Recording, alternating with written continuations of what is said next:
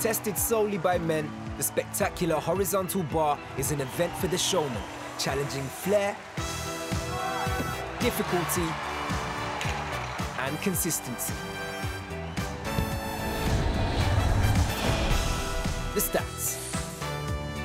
The horizontal bar is just 2.8 centimeters in diameter, 2.4 meters wide, and 2.8 meters high. Gymnasts experience G-forces of 4.5 times gravity during their routines. What a way to finish! Sticks the landing. The basics. Judging begins the moment the gymnast leaves the floor. They must display a variety of grips. That's near perfect. Releases and catches. The first big release, can he stay in there? Yes, it's good. Long swings. Swinging in his reverse grip, stoop half.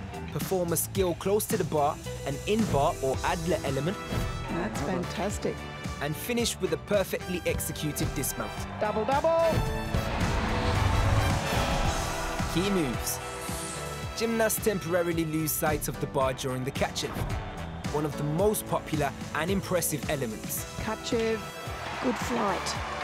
Gymnasts receive connection bonuses added to their difficulty score if they connect one or more elements.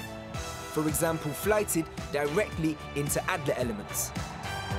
The higher the value of the skills they connect together, the higher the bonus added to their final score.